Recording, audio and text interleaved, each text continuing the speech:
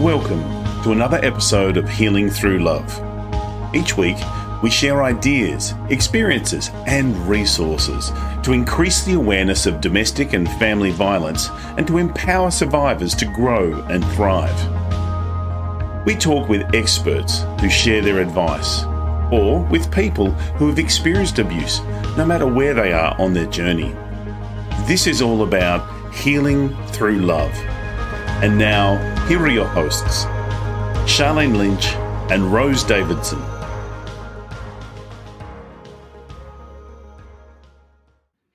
The Healing Through Love podcast with Sharlene Lynch and Rose Davidson. Join holistic health and life coach Melissa Rohlfs as she unravels the path to freedom from the relentless struggle with food in episode 89. Can you guide someone through a process if you haven't had that challenge yourself?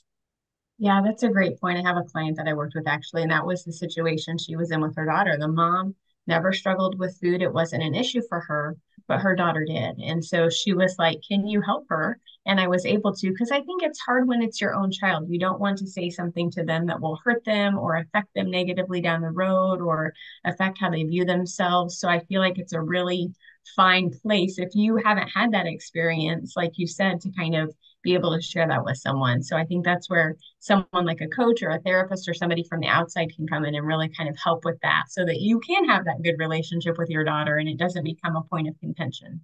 The Healing Through Love podcast with Sharlene Lynch and Rose Davidson.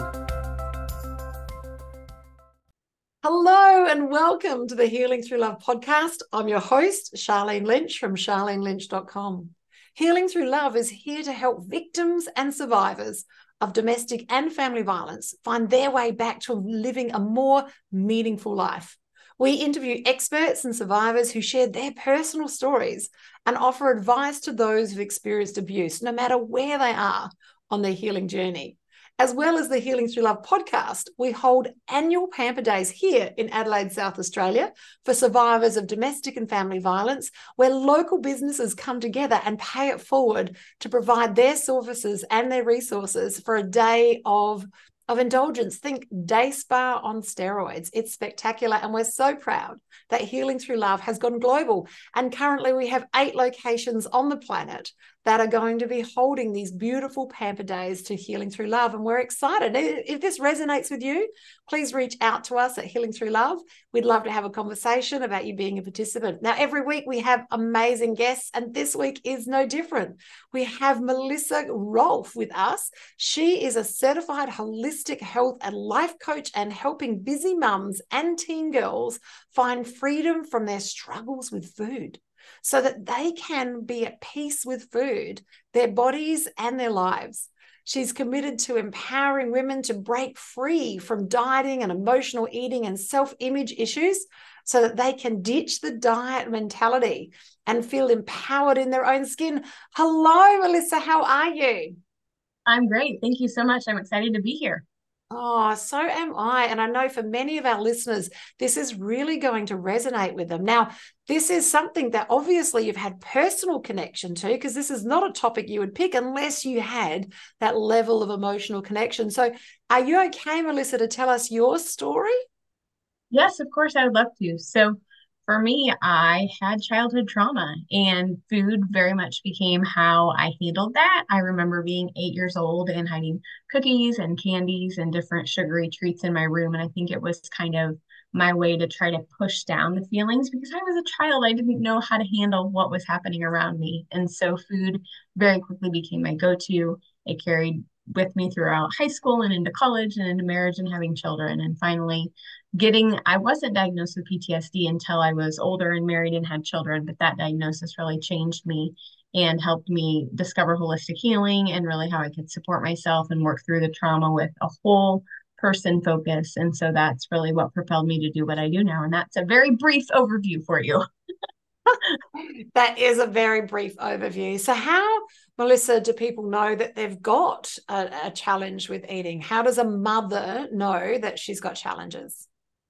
Yeah, I think, anytime we turn to food for something beyond nourishing us and giving us energy, which is kind of what it's intended for, we know that maybe our relationship with food is a little bit skewed. Maybe we're turning to it for comfort or to feel better or because we're bored or because we're overwhelmed or we're trying to push things down. So I think really the first step is to ask yourself, why do I turn to food? Am I really hungry or am I using it for something else? So not everybody puts on weight. Not everybody, that's the outcome for them. So for me, yes, eating too much will definitely end up that way. But I have got friends who are very slight, but they still eat so much more than I do. So the outcome, I suppose, doesn't have to be that we are putting on weight. It can be that we have got a challenged relationship with food. Yeah. 100%. We're turning to it for emotional support or in times of stress. And so, really, the purpose of food is to nourish us, to energize us, to help us live our lives. But anytime we use it for something other than that, it's time to maybe just dig a little deeper. I love it. I am a total foodie. If you have a look Mhm. at any of my Facebook feeds, you'll see lots and lots of pictures of food. We eat out a lot and we express our love through food. So Yes. we have friends over and we do dinner parties consistently because we just love that sharing our love through food. So yeah, and we like to have dining experiences and eat out at different places and have that beautiful experience that you can have. So yeah, there is a lot more to food, but you're right, it is there to nourish us and to support us as humans. I love it. So with a mother's relationship with their daughter, if maybe a mother's got her stuff sorted, but her daughter might not, how do if you've got your weight under control as a mother, but your daughter doesn't, how do you broach those conversations in and around that? Because can you guide someone through a process if you haven't had that challenge yourself? Yeah, that's a great point. I have a client that I worked with actually, and that was the situation she was in with her daughter. The mom never struggled with food. It wasn't an issue for her, but her daughter did. And so she was like, "Can you help her?" And I was able to, because I think it's hard when it's your own child. You don't want to say something to them that will hurt them or affect them negatively down the road or affect how they view themselves. So I feel like it's a really fine place if you haven't had that experience, like you said, to kind of be able to share that with someone. So I think that's where someone like a coach or a therapist or somebody from the outside can come in and really kind of help with that so that you can have that good relationship with your daughter and it doesn't become a point of contention. Yeah, so yeah, it can become a point of contention, can't it? If they're both on different journeys there. So if we've identified we've got a challenge with food. For most of us, it would be that we're putting on weight. Is that correct, Melissa? Yeah. Could be, I mean, it could be that we're putting on weight or maybe we're doing what I did and living off of sugar and you're exhausted because you're not getting the nutrition that you need. It might show up in your moods because food affects mood. So it really can show up in a couple of ways beyond just the weight. Yeah, I know. When I was modeling, I would eat, but I would throw up. So, I'd still eat, but Mhm. I would get rid of it because I just didn't want it to end up on my hips. So I suppose it is fundamentally all about the relationship with food, which is fundamentally all about the relationship with us, isn't it, with ourselves? So you're a relationship coach, really, on every level. I love it. Okay, so Melissa, obviously you've been on this journey yourself, and you had some challenges, and you've now have found the solution, and you share that with others. Can you share some of this part of the process with us so that we can have a better understanding of some tools and techniques that we can use?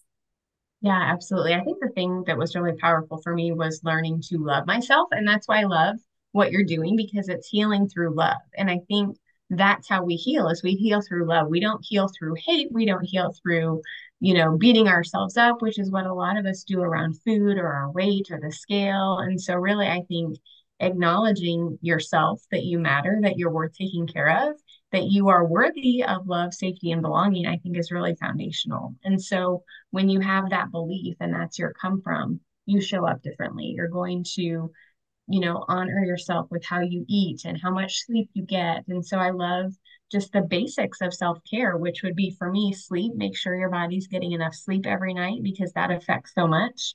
Make sure that you are nourishing your body. You're getting fruits and vegetables and meats and a variety of foods that are going to energize you. I think making sure that you're hydrated You need to stay hydrated. I think the next thing is to move your body because movement is so important for all aspects of health.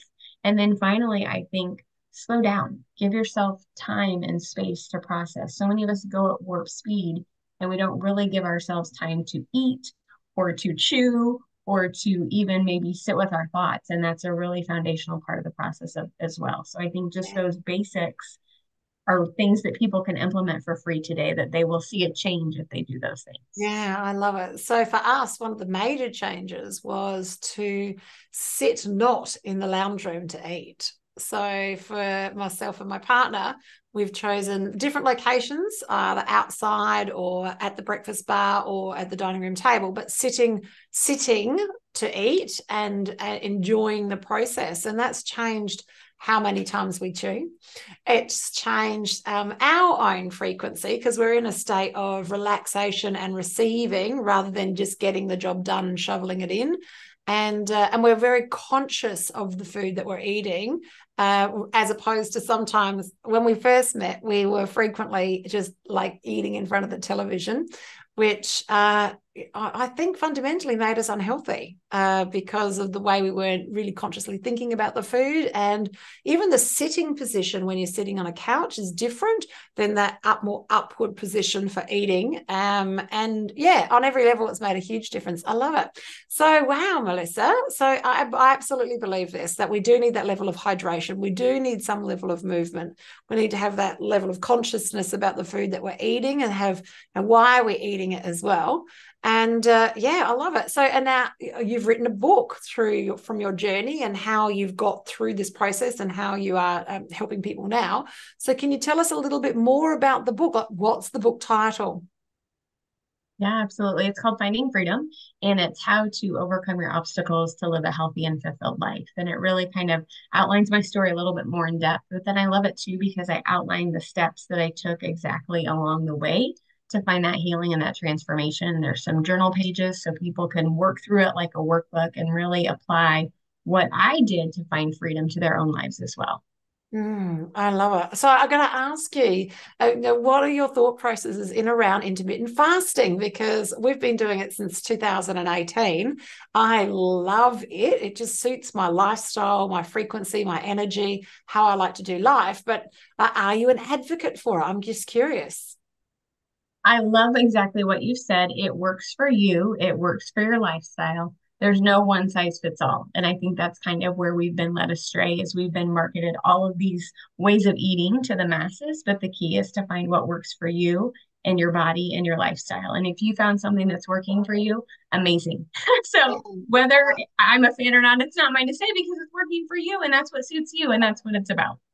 I love it. Yes, like it gives us more time in the morning to hydrate.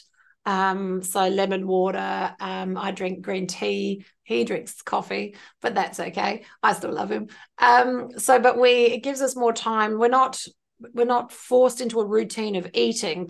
We've got more time for us, of walks, meditation, prayer, things to give us more time back to us before we start the busy day. And also, even when we travel, well, that's not completely true. When we travel, quite frequently, we will have breakfast. Because isn't that the way it's really designed? So you'll get breakfast at the hotel that you're staying. So they sort of set it up that way. So we might eat breakfast, but we might then not eat lunch and just have dinner. But we've found that the less meals we eat, well, I've found, and my partner as well, that I don't know, but I think we're getting younger. It's like the body takes so much energy and effort to consume food. And I think that we've been told we need so much of it, but we probably need less, at least maybe serving sizes, because I've spent some time in America and I can tell you the serving sizes are massive. Whereas when we go to Asia, the serving sizes, they might serve you a large plate, but it's to serve 6 people. So it's fascinating. It's absolutely fascinating. So I love it. Okay, so inside of your book, it takes you through the processes and dives deep into all of this and also allows us to do the journaling, which lifts a level of consciousness in and around our food as well. Is there special foods or that we should be or shouldn't be looking at? Like, is that something that we need to have a look at on an individual basis, or is that sugar is a perfect example. Talk to me about sugar. Yeah, that's a great one. So I'm a firm believer in you need to do what's best for your unique body type. So that's there are going to be foods that give you energy that might not give me energy. So really kind of listen to and honor and respect your body. But overall, I can say sugar is something that the vast majority of people could do better off avoiding, as well as artificial sweeteners for that matter. Anything that has been processed that has artificial, ingredients, you don't understand what's on the label, just best to kind of steer clear from that. Our bodies were not designed to eat foods that way. They were designed to eat foods in their most natural state, which would be fruits and vegetables and nuts and meats, and just depending on the processing, I think is where we get kind of led astray.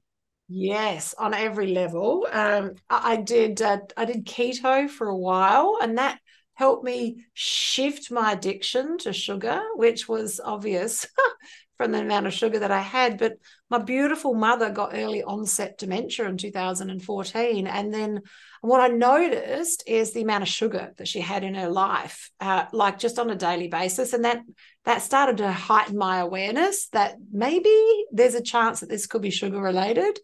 And so then I really, for the next couple of years, worked on my sugar. It still didn't fix it because obviously an addiction is something challenging to shift. But then I went keto, and really it broke the tie to sugar. So now I just enjoy just tea as it is. I won't say black tea because it's actually green tea, and that just seems counterintuitive. But it's no milk, no sugar, green tea. I love it. And I noticed the difference how before I couldn't enjoy it, but now I enjoy it. And I think that speaks also to just food and frequency, is that when we enjoy it, I don't know, I think we consume it differently. What do you think, Melissa? We totally do. We totally do. And our taste buds can change. That's the other thing. Like our bodies are amazing and they're always changing. The foods that we eat are affecting them differently. Our taste buds are changing. So I think it's really kind of knowing what works best for you. And when it works for you, you're going to enjoy it more because you're not going to suffer later. Yeah, exactly. I love it. And even just the little things like starting the day with, room temperature water with lemon in it, for us, it's a refreshing way. And in those early hours before we sort of get connected to social media, other electronic things, just to help us just get connected to ourselves as well. But hydration is so important. I really think it's probably one of the biggest things as a person who does skincare. So I did have a beauty business for more than 3 decades. Is that I I just noticed the difference that as soon as I started drinking more fluid, my skin was better. And then I noticed with my clients, as soon as they started drinking more water, regardless of the skincare they're using, probably no one from the skincare industry is going to want to hear that, their skin improved as well. So I feel that fundamentally, not just Australians, but pretty much on the planet, people don't drink enough fluid. And what do you think, Melissa? Absolutely. And the fun thing about dehydration is that can mimic a sugar craving. So you may think that you're actually craving sugar, and in reality, you might just be dehydrated and need some more water. Mm. So true, so true. I love it. Okay, so we've got this beautiful book, Finding Freedom, and that's all in and about healing that relationship with food. Is that right, Melissa? Fundamentally, yes. And all the tools and techniques that you share from your journey, and now as a professional coach, helping people really have a better relationship with food, and then consequently their health and their fitness, and obviously their weight as well, if that's all connected. And this is available on Amazon. So now we've got the link, and it will be in the show notes, and it'll also be in the show description as well, so that you can reach into that. And so you can have a look at it. So I'm looking forward to reading the book. It sounds fabulous. How long would you say it takes most people to read? Oh my goodness, not very long. I have it right here. It's not very big. Look at that. That's something you can knock off on a weekend. 100%. I love it. I love it. Now, do you take clients? How do you ordinarily assist people? I sure do. I do private one-on-one coaching with people and help them find freedom from their struggle with food. I love that. And so do you do only local people or online, or how do people normally connect to you? All over. I'm virtual, baby. I love it. I love it. Okay. And so they connect to you through your website? Yep. Absolutely. Okay, so the website links will also be in the show notes and also in the show description so that you can reach out to Melissa and have a conversation with her. I love it. Now, Melissa, I'd just love if you could, in closing, could you share with our audience some words of wisdom in and around your journey and how, the power of healing your relationship with food? Yeah, I think I just want people to know that they are not stuck, like regardless of what you've been through, what's happened to you, where you've come from. You don't have to stay there. That doesn't define you. You can heal and move forward and create the life that you always wanted. And I think that a lot of people just need to have permission to hear that. And so I'm giving you permission. I love it. I love it. We're getting permission from Melissa. I love it. So, yeah, it's so true is that this is something so foundational. Look, if we don't eat, we die. It's pretty much how life is. So this is like a foundational element of life. And our relationship with food sometimes is damaged because we're not dealing with other emotional issues. And then we reach to food to sort of fulfill that gap. And when we can sort that out and get to the bottom of it too. So, Melissa, probably something that we didn't cover off is that we can go on these fad diets. We can go on these fad fixes because some of them aren't just diets. They're exercise programs and about 1,000 other things in between. But if you don't get to the root cause of what's causing the relationship with food is that you can even have surgery. Mm-hmm. And if you haven't resolved that, the core issue, then it will come back. Yeah. So no amount of band-aids will fix this. What you do need to take is the time, effort, and energy to connect to self and really dive in deep to this relationship with food. Isn't that right, Melissa? You nailed it.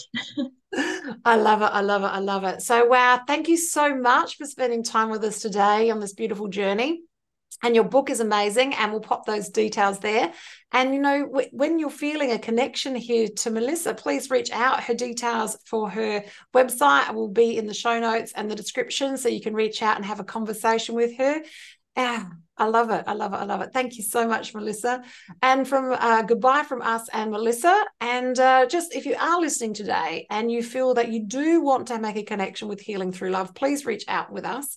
If you're local to South Australia, we'd love to have you participate in our next Healing Through Love Pamper Day. And if you're abroad, please still reach out because we have 8 different locations around the world, and we would love to have extra practitioners, or if you're a survivor yourself, please, we would love to have you come and attend as a guest for free at one of our Pamper Days that are around the world. It's been a blessing to hold this space with you today and dive in deep to our relationship to food. That's a goodbye from me and a goodbye from Melissa. Thank you. Thank you for joining us for this episode of Healing Through Love. You can get further resources, see the show notes, or simply reach out to us via our website at htlaustralia.org. Thanks so much for joining us, and we look forward to your company next time on the Healing Through Love podcast.